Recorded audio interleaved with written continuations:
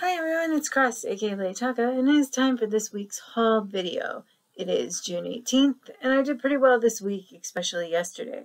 Today was a little disappointing driving all the way up to Big Bay, but the sadness was the main church that usually has it wasn't open because there was a service going on. But what can you do? So I did get a lot of cool things and some really good be on the lookouts for.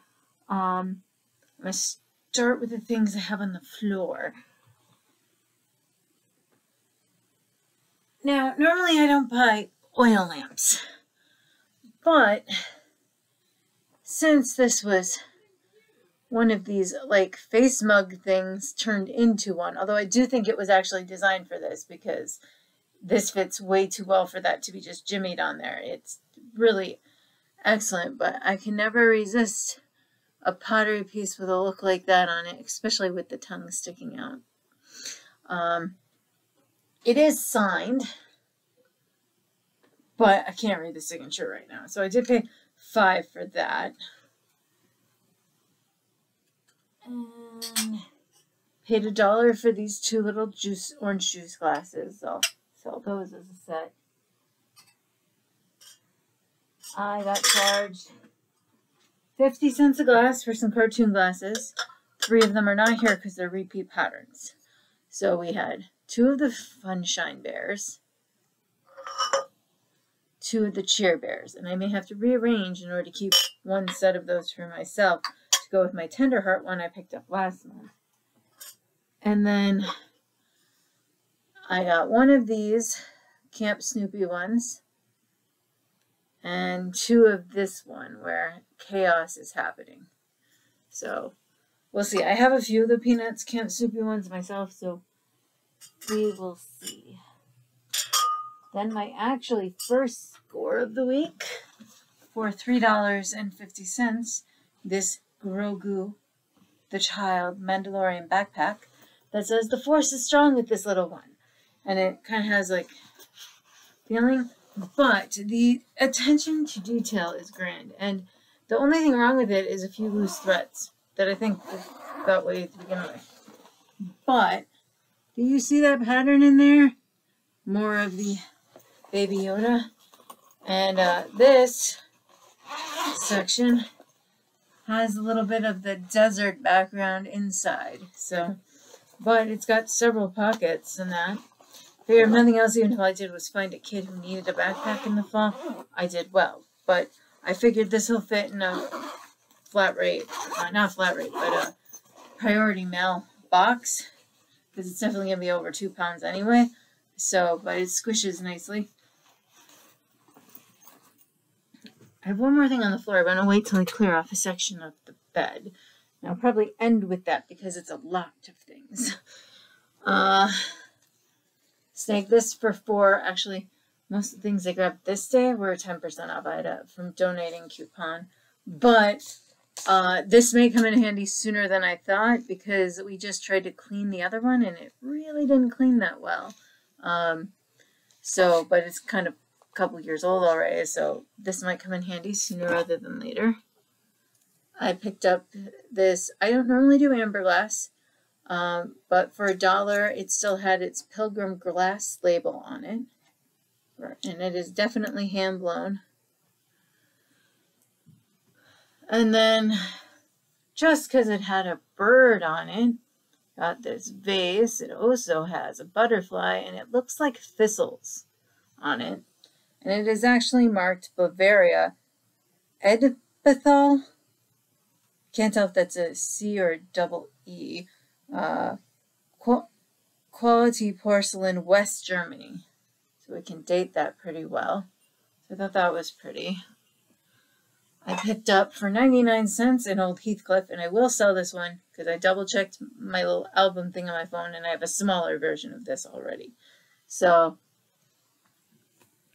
and then I finally found a hand painted Nippon piece for not a whole bunch of money, 75 cents. Most of them around here, everyone like triples that price at least, if not $20. And this one's marked W Rose, but pretty dish. It's a little dirty. yeah, it's definitely needs a good cleaning, but.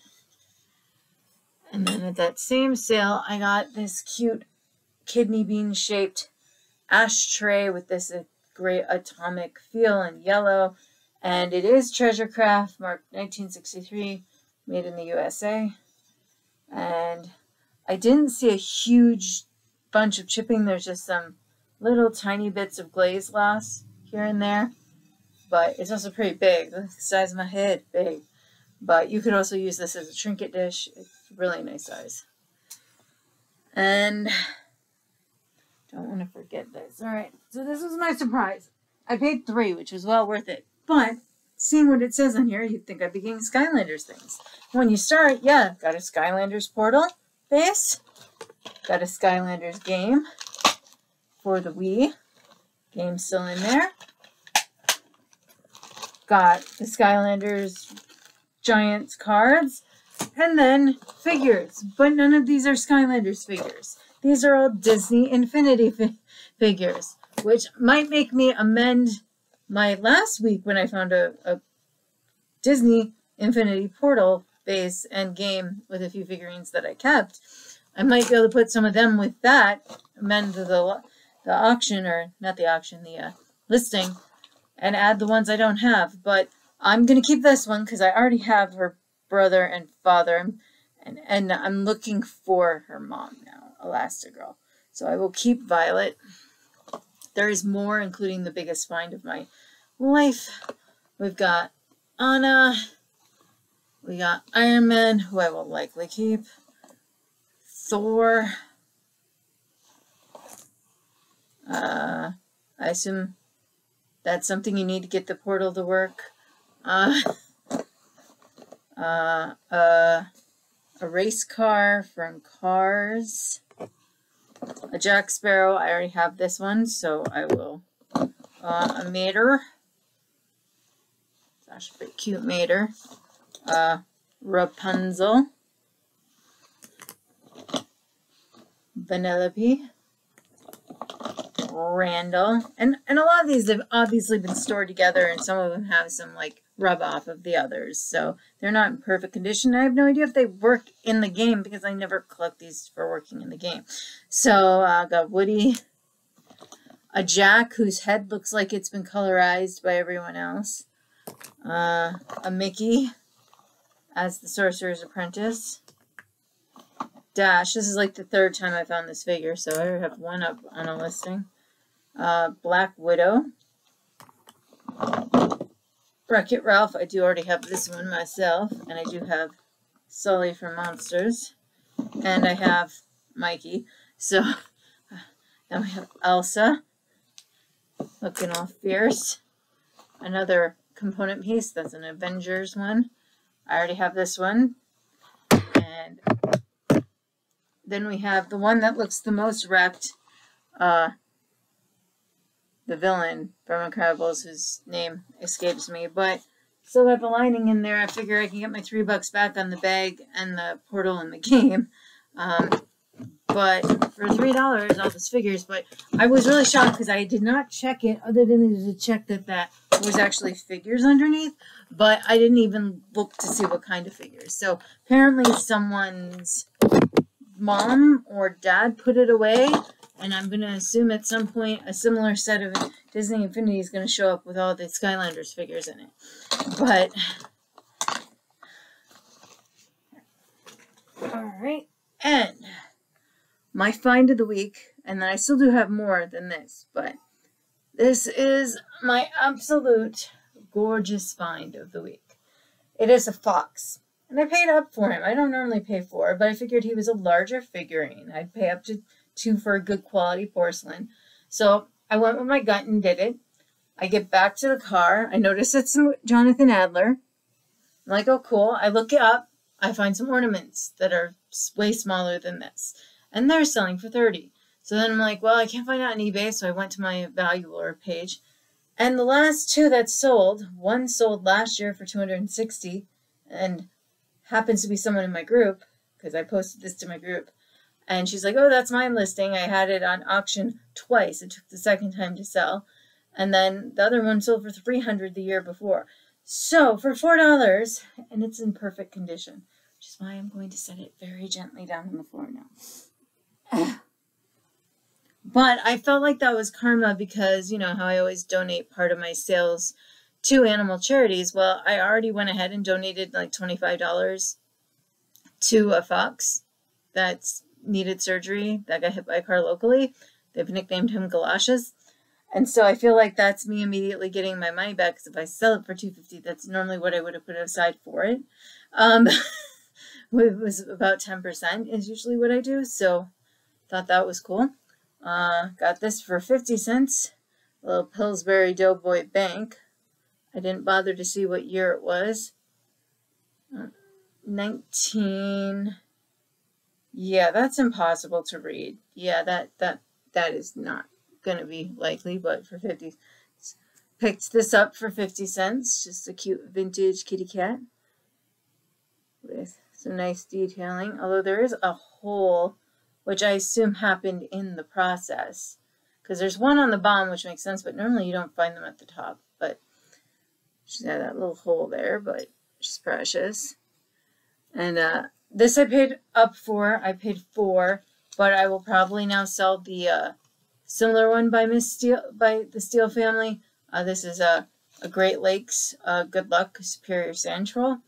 And you will remember I originally found them at the big base sale. At church sale, I found 3 of them. They were all naked. I sold them as a lot. And then I found 3 more, and I sold them individually. I still have the golf guy listed, and I already sold the other guy, but I was keeping the fishing guy, you know, just to keep one of their trolls next to my other fisherman, my mudman. But I am really liking him more than the fisherman. He has a bit more character. I love his gold earring. And the way his legs are all flip-flopped and crossed together. He definitely feels like he'd be the bi or / gay troll for some reason to me. And it's not just the earring. It's that, like, there's a running joke that you can't sit properly in any chair in any way. So that's what that reminded me of. So that one's probably mine. Before I forget, I'm going to do this very carefully. I don't know if I couldn't even legally sell this, but it's confusing the hell out of me. There's a little damage on the stand, but I definitely want the stand. But you can see that's definitely a predator. And there's definitely a predator on the Shishukin or throwing star. But what confuses me is every throwing star I've seen in the movies has been 5 blades. So, but this is definitely an official one because it definitely has the predator on it. But I only paid 50 cents, but it is actually very sharp. So I'm going to put it back down now before I cut myself. It says 12, but it was half off when I got to it. So I only paid 6. This is technically a Yadro.